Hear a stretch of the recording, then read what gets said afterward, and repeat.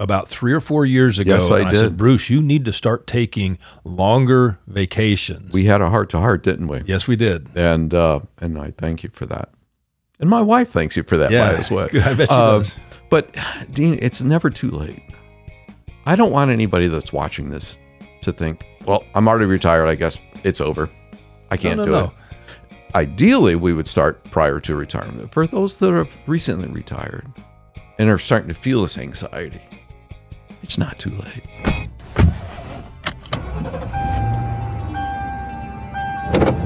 Starting your route to retirement. Welcome to the Guided Retirement Show. I'm your host, Dean Barber. I have a very special guest today, Bruce Godke. Bruce joined me in the financial industry 18 years ago and is getting ready to embark upon an amazing journey. And as part of this amazing journey, Bruce is also launching a non-financial program for all of our clients. And what we're going to talk about today is the non-financial aspects of retirement. I know you're going to enjoy my conversation with Bruce Godke. All right, Bruce Godke, thanks for being here on America's Wealth Management Show for episode 100. Can you believe that? It's been 100 episodes. Yeah, and this is your first time on, but not your last. Not at all. You're going to talk about something today that is important and exciting. You joined me 18 years ago, and you helped create what is now Modern Wealth Management. And a lot of blood, sweat, and tears went into that. And Bruce, right now, you're getting ready to embark on a new phase of life. Tell everybody what's going on. Yeah, so thank you, Dean. And congratulations, 100 episodes. That's amazing. Yeah, it was 18 years ago that you and I and a couple of other folks who started and built this into what it is today. But now I'm turning 65. And so the financial plan that you and I we created many years ago is coming to fruition. And my wife, Heidi, and I are excited. Dean, we're moving from the accumulation phase of our lives into the decumulation phase, meaning retirement. And how are you kicking this off? Because this is a big deal. This is a really big deal, and it's something we've been planning for years. Dean, we love travel. We love learning about new cultures, and well, we've signed up for a very, very exciting trip. We're leaving in mid-January. We don't get back until mid-July, and in between, we're going to be stopping in 96 different ports around the world, taking a worldwide cruise. Worldwide cruise. Well, congratulations, Bruce. Thank you. I'm super excited for you. And the topic today, I think, is as important as the financial side of things. Mm-hmm. And you and I have witnessed a lot of people as they enter into retirement losing their sense of purpose, losing their identity. And while they may be financially secure, they find themselves like a ship without a rudder, right? Because they didn't take the time to think about the non-financial aspects of retirement. So while you're retiring as a financial advisor, once you get back from that cruise, you're going to be around here because you're going to be putting together a series all about the non-financial aspects of retirement. So tell me more about what this is all about. Certainly. Well, let's just take, if you don't mind, back it up a step and say, why is this happening? Well, and I'm a perfect case study. I mean, I've been working for 50 years, Dean. 50 years. I would sometimes I would call you a workaholic, and I tell you, Bruce, you need to take some time off. It's true. And I'm not proud of it, but I am. And many of our clients are in a similar boat in that they love what they do. And let's just really think about it. What does work provide for us? Well, obviously income, but it's much more than that. When we're at work, we have a sense of community. I come here to the office and I usually take a tour around the building and I say hello to everybody. And then throughout the day, I have an opportunity to work with you and the rest of our colleagues here. And in many ways, you guys are my friends. Yep. It's my social outlook. So work provides not only money, but it provides community. It provides also a sense of identity. When I'm at a party, typically, Dean, if you were to meet me at a party, what would you say to me? Tell me about yourself, Bruce. Yeah. Well, what would I lead off with? You'd lead off with your career. I probably would. And that's not who you really are. And that's not really who I am. It's what you do. It's what I do. But yet what I do and what I am have become intermeshed. And when people retire, they lose a lot of things. They lose money, as we said, from income. They lose community. They lose their sense of identity. And they also lose what I like to call their cadence of their life. You know that you need to get up at a certain time because you need to be at the office at a certain time during the day. Lunch is at a specific time because I have meetings with clients early in the morning, throughout the morning, early afternoon, late afternoon. So lunch is at a set time. And going home is at a certain time. It's a cadence to the life, and it's something that I've become very comfortable with. And what study after study after study have shown is that people, they lose all of those things when they retire. As I said, there's been lots of different articles written about that, and you and I have seen that many times with our clients. So it's true. What we have created here at Modern Wealth Management is incredible. We've helped people prepare for retirement financially, but avoid that you and I and others here at Modern Wealth would talk about avoid, and something that we intend on filling is helping people fill those non-retirement goals. So let's talk about the sense of community, because that's a big deal. I watched as my mother lost her community, and her community was her two sisters and her parents. Well, they've all passed, right? And so now her community is her 5 children and grandchildren. Well, we're all busy. We all have things to do, and she has had to make an asserted effort to make additional friends and find additional activities and things that she can do. Otherwise, she sits in her home and is miserable. So how do you find that sense of community, Bruce? Yeah. What's on your mind there? So, Dean, what we're going to be rolling out will be ways that we can assist people. And Dean, we're branded this program or this process called Your Encore. And part of Your Encore is going to be just like, just think about a great concert that you've been to, where at the end of that concert, people beg the performers to provide a little bit more. Yeah. And usually what the performers provide the audience is their most favorite things that touch them deeply.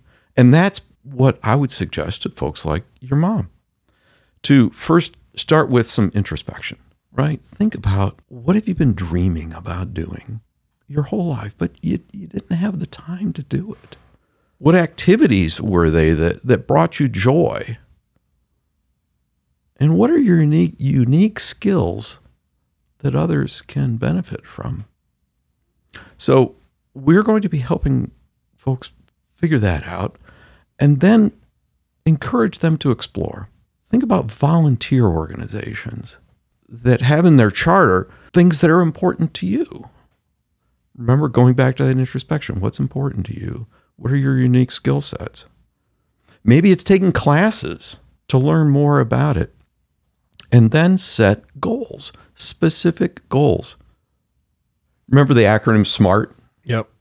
Stands for specific, measurable, achievable, relevant, and time-based. But I think an important element that we're going to be incorporating into Your Encore is an accountability partner. We're going to be matching up clients or people, maybe they're not even clients, but they've heard about this program and they want to take part in it. And having that accountability partner know what your goals are and keep your feet to the fire to make Sounds sure you like do AA. it. It does sound like AA, but we laugh about that and we say, well, that organization's been around forever. Why? Because it works.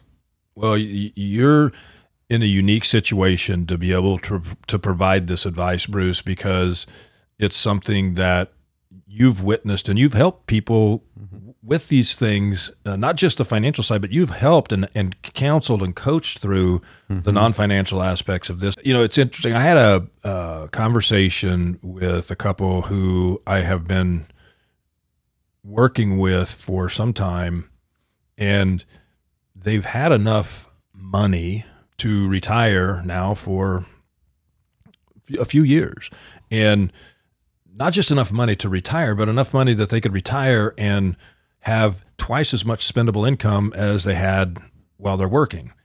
And yet there is a mental block there, and they've kept working, especially the wife, because her identity is completely her work. Mm-hmm.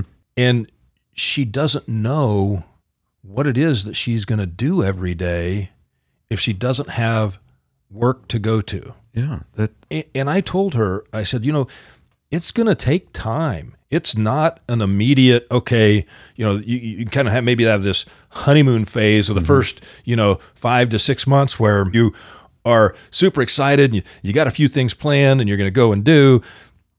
And then as that starts to wane, you really have to do some deep thinking. You talked about that, and really think about what's important in your life. Right. And it is frightening. You and I have sat across the desk from clients for years and years and years. And we saw them while they were working. They'd come in and they were on fire. They were just happy about life. And they were excited that they had finally attained their number. Right. Financial independence. They had achieved financial independence, and they thought that it would just come easily to them. But Dean, what happened? 3, 6, 9 months later, they'd be back in your office and you'd see a different person, wouldn't you? In some cases.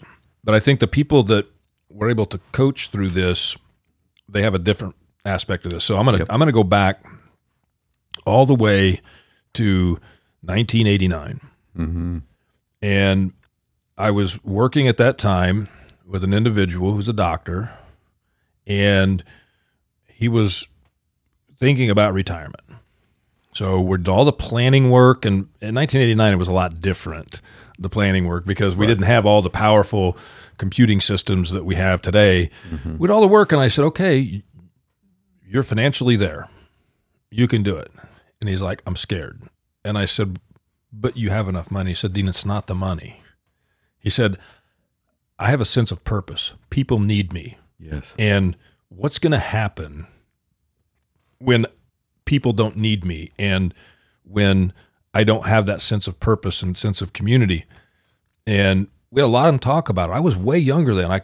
I couldn't really relate. Mm-hmm. And all best I could do was go back to, watching my grandfather as he retired and, talk about that.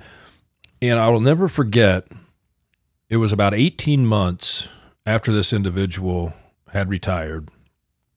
And we always talk about what he's doing, how's life, all this. And about 18 months in, he said something to me that I'll never forget. What's that? He said, I wish I would have done this sooner. I wish I would have done it sooner. I had lost the identity of who I was and what was really important in my life, and I had allowed my work to become my identity when that really wasn't who I was.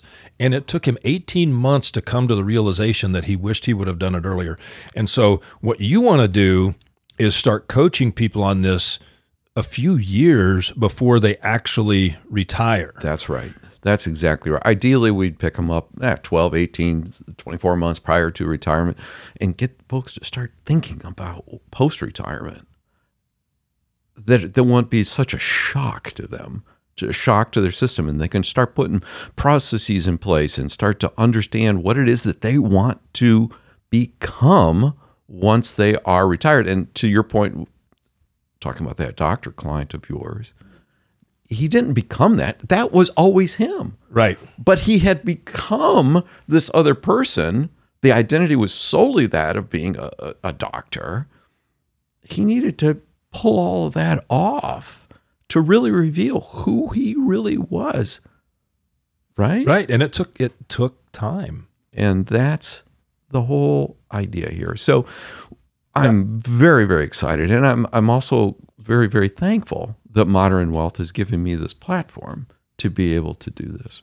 Yeah, it's interesting, Bruce, as we think about moving into this phase of life, and I call it, every night's going to be Friday night for you from now on, right? Because you get to get up and do the things that you want to do because it's what's important to you. And it's no longer about the paycheck. Right. So taking time in that 18 to 24 months leading up to retirement, I encourage people to take all of the vacation that you have. Don't take this stored up vacation and use that as like a little bonus when you're retired. Take that time now, use up all those stored up vacation days to begin to unravel yourself from the identity of you as a person at work and begin to discover, what it is you want. So many people, Bruce, have not taken a full 2-week vacation, let alone a 1-month vacation or a 6-week vacation. They do the 1 week and, they're so stressed out in the first few days. Finally, middle of the vacation, they get to relax a little bit. And then 2 days before they got to go back to work, all of the anxiety comes back. If I got to go back, you didn't really get a chance to unwind and identify anything. That's correct. And so I agree with everything you're saying. And I'll be the first to admit, I was one that had a hard time vacationing, as you know. But you began to about 3 or 4 years ago. Yes, I did. Said, Bruce, you need to start taking longer vacations. We had a heart-to-heart, didn't we? Yes, we did. And I thank you for that. And my wife thanks you for that, by the way. I bet she does. But, Dean, it's never too late. I don't want anybody that's watching this to think, well, I'm already retired. I guess it's over. I can't do it.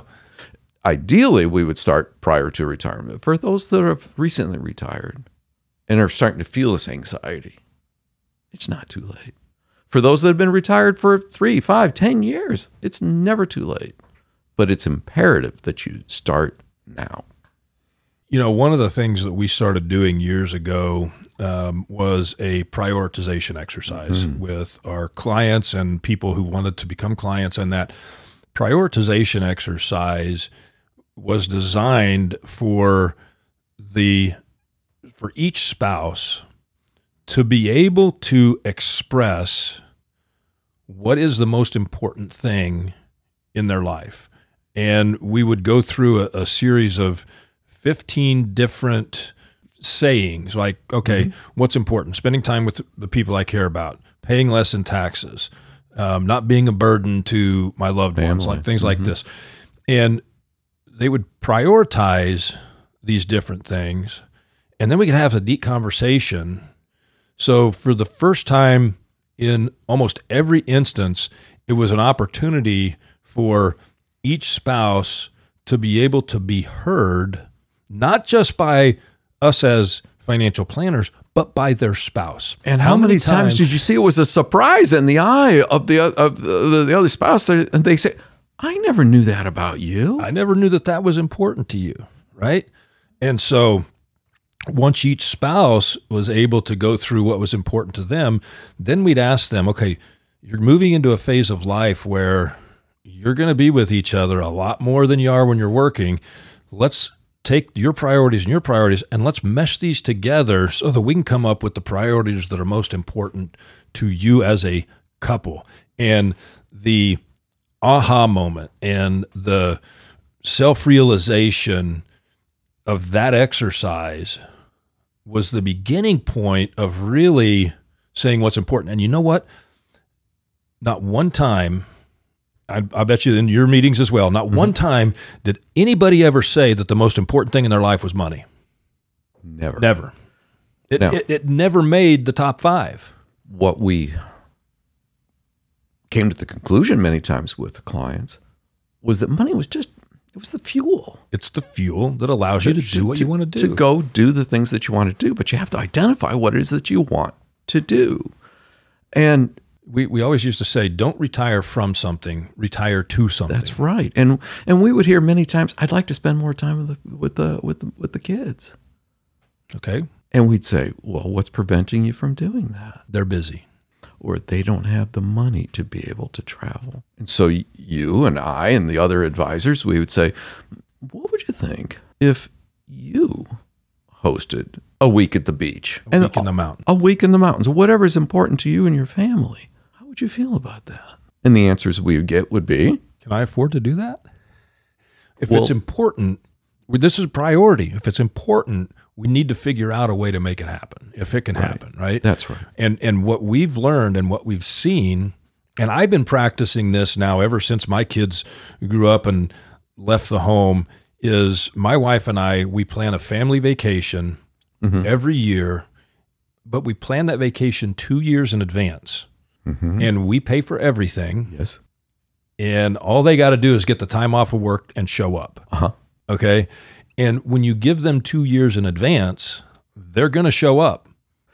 And Heidi and I have done the same thing, and it's been a great experience for everybody. I'll never forget, Bruce. I had a client. She lost her husband here probably 4 or 5 years ago, and she was in and we were visiting, and we kind of went through new priorities now that you're a widow, and what do you want to do? And she says, she says, I just want to get the family together as often as I can. And she said, but we don't all live in the same city, and everybody's got busy schedules. And so I did the whole thing. Let's plan some trips. And 2022 happened, and we know that it was a tough year for the financial markets. Both stocks and bonds were negative. Crazy year. Worst we've seen, for both of those in a long, long time. And she had planned a trip to the mountains where she was hosting for everybody to get there and paying for skiing and all of this stuff. And I think it was going to be a Christmas type of a time frame. She called me in November. She goes, Dean, can I still afford to do this? And I said, we built it into your plan. Yes, you can still afford to do it. She goes, thank God. And the relief that she felt. Yeah. Yeah. But that's something that money can't buy. And our friend Ken Osawala, he says that true wealth is something that money can't buy and death can't take away. So it's experiences. Absolutely. It's things that are important to you. And so that's what your program is going to be designed to help people think through these things and really, and then you'll be working with the CFPs to say, hey, this is something that's important to your client. Let's build this into their plan and make sure that it's something that they can do. Yeah, it's integration and coordination of not only the financial, but as we're talking today, the non-financial aspects of retirement to make a full life. Yeah. Bruce, I'm super proud of you for what you've accomplished here. I'm super excited for this next phase of your life. I'm jealous that you're doing that around the world cruise. I talked to my wife about it. We went to a wedding here recently, and you and I talked about that, and you kind of told me the ports and things that you were going to go to. And so I asked my wife, I said, would you ever want to do that? And she says, I don't know if I could be on a ship that long. So I need to work on her a little bit because I think it'd be fabulous. But obviously, you have to be free from a job in order to do that. So I'm a few years away from doing that. Now, I am financially stable. I could retire tomorrow if I wanted to and never do a lick of work again. But I actually have achieved financial independence. And I say that financial independence occurs when you're doing what you want to do and it's no longer about the paycheck. I'm doing what I want to do. This is your calling. I love what I do. I take a lot of vacations. I take ample time off, but I'm passionate about it. And it gives me purpose right now. And it gives me great community. The world is a better place because of what you have done. You have created in your mind what is important to you, what's important to society, and have created this organization to be able to deliver that. But as you go through your life, Dean, you're going to change. Yeah. And there will come a day where you say, I needed to be doing something else. Yes. I want to end with a story. Please. Okay. So my good friend Tony. Sure I do. So I actually got to know Tony about a decade ago, and he's not only become a very close personal friend, but a mentor. So a little about Tony's history. And by the way, Tony has been here on the Guided Retirement Show before. Tony Lewis, if you'll look it up, you'll be able to find him. Tony is 77 years old, and Tony was the general who ran the entire air parade for Desert Storm. He retired as a 3-star general. After being in the Air Force, he left there became CEO of ConAgra, retired from ConAgra at 55 with more money than he could ever spend in his life. And he found a sense of purpose in mentoring business owners and helping them find balance between work and home, and helping them grow businesses. And today, Tony at 77 is as active as anybody that I know that's in their 50s. And he's as sharp mentally as anybody that I know in their 50s. So when we were going to do this, I texted Tony and I said, Tony, what words of wisdom would you have for people heading into retirement? And he says this: as a retiree, understand that your community, checkbook, the calendar, and the clock are constantly on your mind. One should consider partnering with a caring team who understands just how important these things are. Wow. It's brilliant. And I've got to say, I admire Tony. You've introduced him to me years and years ago, and every time I see him here in the office, I don't see a 77-year-old man. No. I see somebody who has a gleam in his eye. Yeah. He's excited about life, and he gives back through so many different things. Yep. Part of it is mentoring you and the rest of us in this organization, and dozens of other organizations. But he's also actively involved in the community in so many different ways. He's truly living his best life. Well, and I think, lessons that we've learned from people in the past allow us to be able to do the things that we do very well and have a great impact on people's lives. And you bringing this program to life, I'll call it your second phase of work. It's going to be a joy for you. My Encore, Dean. Yeah, your Encore. It's going to be a joy for you. It's going to be something that you're passionate about, and it's something that you're going to be able to help a lot of people with. So I'm excited for you. Well, thank you. I'm excited about it as well, and really looking forward to seeing this thing roll out over time and really achieving what I believe is now my calling. I agree with you, Bruce.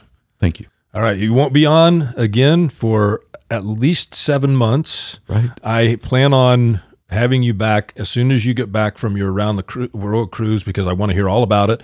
And I know all of our listeners and viewers here on the Guided Retirement Show are going to want to hear about it as well. We'll try to get some videos, some cameras, some pictures and things like that from some of the places you went. You can tell some stories about that. I will be providing those along the way back to the whole group here. And I look forward to sharing all the experiences, not only the places that I've been, but more importantly, the people that I'm going to meet along the way.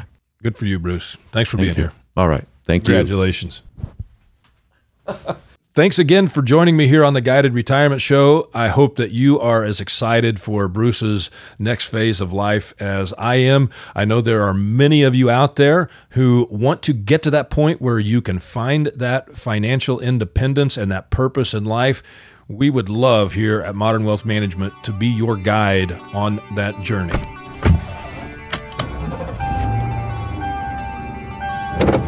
Starting your route to retirement. Thanks for watching. Subscribe here to get the latest from the show. Also, be sure to leave a comment and share this episode with your friends.